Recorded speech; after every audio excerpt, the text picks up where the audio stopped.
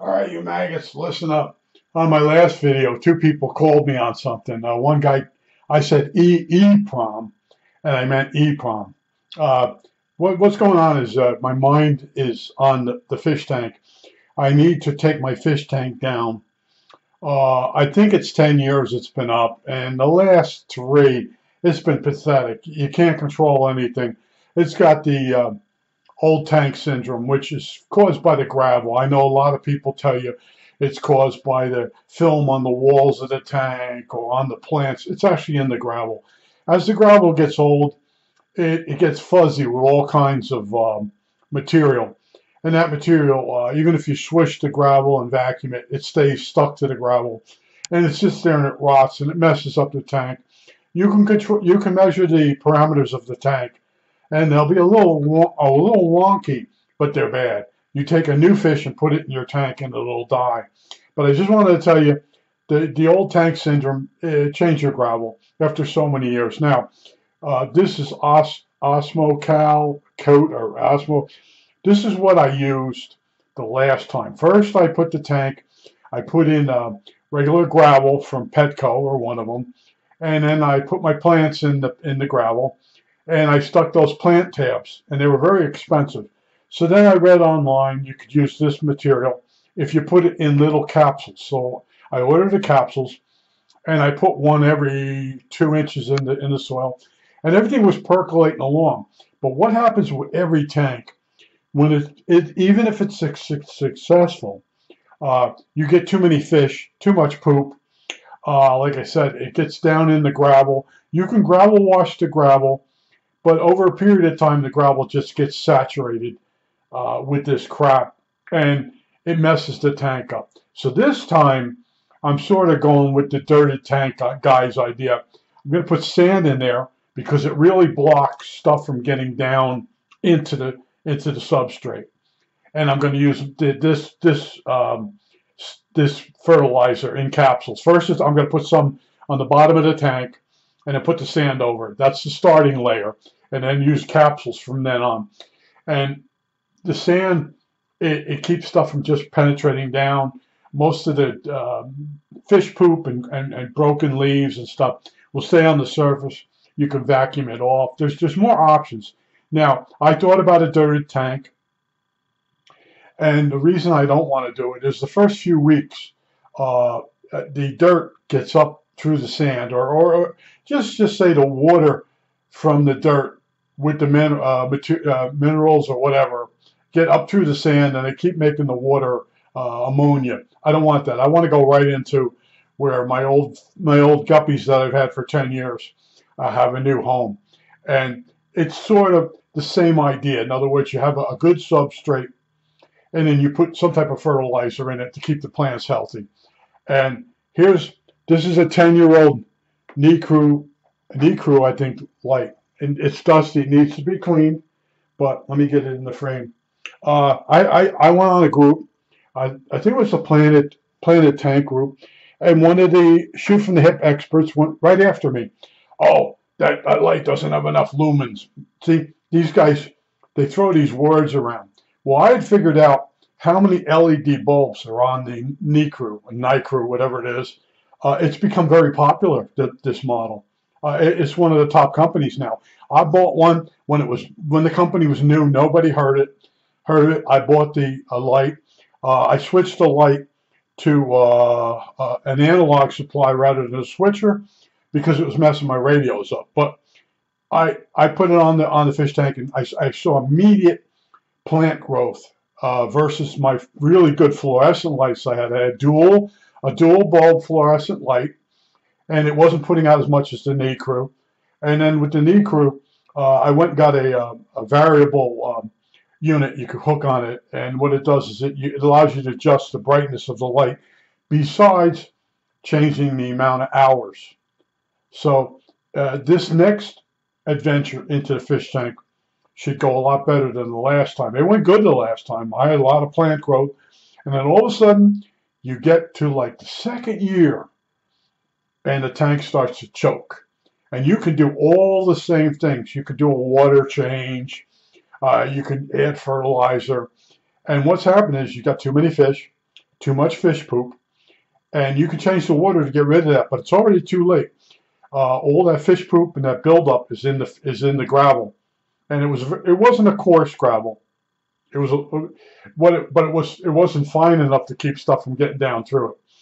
And I was in the beginning, I was stirring the gravel to get the stuff to come up and get pulled into the filter, and that only makes it go deeper. Now I have Malaysian trumpet snails in here, and when I was thinking about getting a dirted tank or switching to a dirted tank, I went reading, and the expert, and I found that he is not that great of an expert, but he passes himself off as an expert. I won't tell you what the guy's name is, but him and another woman said that the Malaysian trumpet snails put holes in plants. Never saw that happen. I had several kinds of plants. I have those. They're still alive in the tank. The guppies are still alive. I have a 10-gallon tank. I'm going to run my filter in the 20-gallon long with a sponge on it, and pick up that bacteria. Then I'm going to, for a couple days, and then I'm going to move that water into the 10-gallon and that filter over to the 10-gallon with that heater, and then move my fish over there, and then set up the new tank, or the old tank. I'm rebuilding it now. One of the things that went bad was there's a hinge on the lid, the glass, and it's like $30 to $50 to replace the hinge. Here it is here. This is the one half. All right, so people want $30. Now I found a place with shipping and handling, $22 for a replacement hinge. But the stuff has really gone up. Now this stuff has only gone up $1.50 in 10 years. And this is really good fertilizer, but you have to find a way to keep it down in the gravel. And one of the ways to be able to get it down in there is you put it in these little 00 tablets you can buy on eBay. They're empty. They're pills. They're two halves. You pull them apart. You put your fertilizer in. You put the caps together. Put them down into the substrate, and then it dissolves, and then it leaves the fertilizer real deep. Now, originally you put some on the bottom of the tank, and then add your sand on top. So, in other words, that's how I'm going with it. And hopefully, I don't get too many guppies this time, and the tank doesn't peak out. And I've done fish tanks over the years, and in the past, I would get really good plant growth using plant tabs, but after a year and a half, the tank would start to choke. And it was because I had more fish. And in some cases, of black mollies or Yucatan mollies. And the plants would be doing really good. And all of a sudden, you just see them, even using plant tabs, you see them spreading along the bottom of the tank, and all of a sudden, bang, it hits a wall. And that's what water changes each week. That's what changing the filter media each week. What happens is, I told you, that gravel gets saturated. Now you say, well, the walls of the tank, well, that's what the snails do. The snails keep the walls of the tank clean, and yes, there is some algae on the walls. I usually leave it on the walls of the tank if it's not real long and stringy, and just keep the algae off the clean front of the tank for viewing purposes. And I just want to tell you, that argument I had with the over the LEDs. What I did was I went and read on the LEDs that are in this unit, and you can see there's a lot of LEDs. All right, some of these might be going black. I don't know. But in other words, I added up the LEDs and how much lumens each LED was. And before I even posted, and one of those guys, he just had to come out, a Mr. Know-It-All, he had at the time, he had the best light. So he could throw it up to everybody. I have the blah, blah, blah light. It has 8 big LED bulbs. Meanwhile, look at that knee crew. They said, well, you know what we could do? We could put 100 cheaper LEDs in there and get more light than the 8 or 6, whatever was in that other unit. I don't want to mention the name, but I'm looking at these LEDs now. I got to look at them closer. They do look like they're going hollow. And what happens to an LED, little LEDs, over a period of time, they sort of go black. And they still light, but they don't put out as much light. I'm going to have to check that over. But that knee crew light, I showed you, was 38 bucks. And as soon as I powered it up, it knocked out every radio in the house. So that's when I built that power supply back there. Let's see if we can see it in the frame. See that on the right-hand bottom? That power supply, it's a computer supply. It's got an analog transformer in there and some stuff. And that's what actually powers the fish tank. Fish tank's there. It's really sad. I'm in the process of tearing it all down. But that's one of my other hobbies. It's always been a hobby that's been there for me, was the fish. You know, you sit there before you go to bed and you watch them swim around. Every few weeks you see new babies in there. If you got guppies or platies or mollies, it's a pretty good hobby, but it's very expensive. And you got to do a lot of reading. Don't use any of the buckets or anything for the fish tank for anything else in the house because it'll have a soap residue. There's a steep, steep, steep learning curve. Now, I spent my whole life from 8 years old. I had a fish tank all the way up to now, on and off. There were a couple of years in between, but at one point, I had the entire house full of fish tanks. And then it became a job. Every night I come home from work, I had to do water changes and things like that, and scoop out the babies and put them in a different. It was just a job. I also built fish tanks that hung on the wall. I almost went into business making that stuff. It was called Executank. I can only tell you all the escapades dealing with plastic companies and having them make me special types of filtration units. And because the original filtration units, if you go way back, were really stupid. We used glass wool instead of polypropylene. Polypropylene? Polyethylene? Poly something. Polyfill, the stuff used in pillows. Anyway, the hobby has come a long way to instead of carbon, if you bought carbon material along with in the filtration instead of charcoal. Everything's changed over the years. And then for a while there were bags that you could put your charcoal in and zip it closed, and it made it neater. And then later on, they started disposable plug-in filtration cartridges. And then external canister filters. I was at a place, a guy gave me a really good book. I think the name was Dupla. And how I remember this one person's mother used to say Dupa. I think it was Polish or Ukrainian for dumbass, Dupa. And Dupla was the company, and they made bio balls. They were the first ones to make bio balls. Other people were using girls' hair curlers. It's a big, big, big, big hobby. It's still fairly popular. It comes in and out of favor. You can get a lot of stuff, yard sale or Craigslist now and then at a really good price. That's where I got my stand from. But all my stuff has to be vacuumed, cleaned, reset up again. But I just want to tell you, the old tank syndrome, I've narrowed it down to it's from the gravel. And I'm pretty sure if I go with sand, I'm going to get more time out of the fish tank before it peaks out. And you know right away, the plants are growing, but they're not growing as fast as they were. The fish, like guppies, they're mating, but not as many babies. It's starting to peak. See, what happens is the feedback to the plants, the feedback to the fish is telling them the environment isn't good enough for you to expand or to tell the fish to have more babies.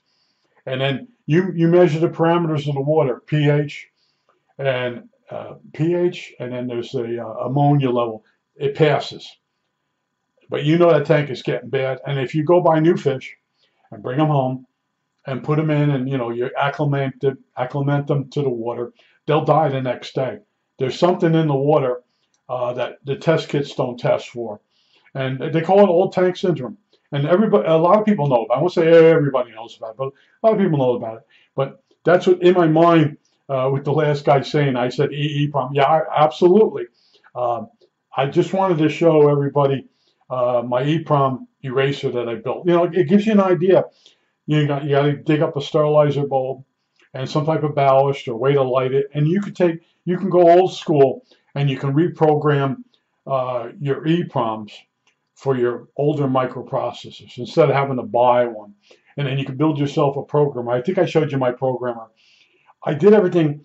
I didn't care if my programmer took 2 hours to make an EEPROM, to go into a cable television box to get all the channels. Someone says, "Oh, mine does it in 20 seconds." No, yeah, it does in 20 seconds, but you don't know how to build the decoder for the decoder box for the cable company. You don't know how it works. See, I spread out my knowledge in certain areas, and when I don't know an area, I wait. I try to find more information and learning curve, and you'll find a lot of people, they don't know anything, and then you're looking for that guy, man. That guy gives you just a tidbit, or I know a guy, and he tells you the guy's name, and then you talk to him, and he pulls out books. Here, take this home, or go find this one. You write the name down, and now with the internet, you can find it as a PDF. You don't even have to buy it, and that's where I learned about the dirty tanks years ago when it first started. It was a woman that I can't think of her name, with a W, Westchester, whatever the hell her name is. She come up with the whole concept. Now there's this other guy that he caps her idea with sand, and other people do too. You can't find who come up with capping it with sand because there's so many copycats. But when this all first started taking off again, I was right there. And I said, you know what, let me get a fish tank because I like the technical aspect of the fish tank.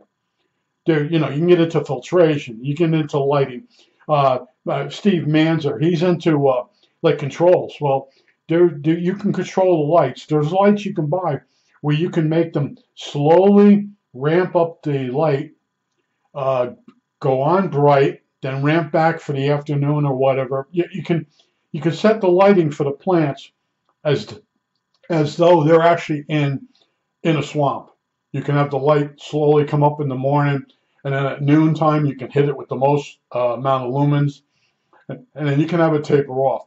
And you can also go, this light has blue in it, has blue LEDs for night lighting, and you can give the fish a little bit of night light. They can still go and sleep if they want, or they can float around and do whatever they do in the dark. But it's another one of those hobbies that has stuff that does overlap in electronics. And I like, fertilizer. I was hoping Walmart had it, and they have it. And this is the stuff. And the last time I sold part of the bottle to an Amish woman, she was all excited because sometimes it is hard to find because they get it in at the beginning of summer, and then this stuff sells out and they don't restock it. And I got it. I got the empty pills coming. I'm going to order some sand. Oh, and you can't just go get sand in Walmart anymore. The woman, she didn't know how to explain it to me. She just says, it didn't come in yet. So I go looking for another guy, and I want an explanation. Actually, I found another woman. She says, is that girl down there? I said, yeah. She says, she's really good. I said, oh, okay. She just said, it's not coming in yet. So then she spotted a guy. He says, he's the manager for over there. So I got to talk to him. He got confused. He kept looking up Miracle-Gro plant soil. And he didn't even realize it's in the store and it's outside. I knew that. I'm like, no, sand, play sand. And then he goes, no, we don't carry that. He says, you have to order it and they'll deliver it right to your house. So I'm good for that because it's 50 pounds. And I only need 30, but it is what it is at this point. But a 50-pound bag of sand is almost $30. Yeah, this stuff's expensive. And, I kept thinking, I'll tear the fish tank down. But I still have guppies left over from my original batch. And hopefully some of them make it. But it's a pretty good hobby, tropical fish. But it's got a learning curve. If you don't understand, forget filtration, just pH and let's see, pH. This is the other one, pH and ammonia. When the fish exhales, ammonia. When the fish poops, ammonia. Now that ammonia gets turned to nitrites from the plants. The bacteria turns to nitrates, to nitrites to nitrates. Nitrates are eaten by the plants. So it's a complete closed system. And I told you, except for the gravel. The gravel becomes impacted with crap over about 1.5 years, depending on how much you feed the fish. And then you're going to have to tear the tank down. And then you got to put the fish somewhere and it's a job and a half. But using sand, if you keep up with it, I think you can get. I'm pretty sure I can get squeeze 5 years of good plant growth out of the tank. Not having too many fish and not overfeeding. I think that's it. All right.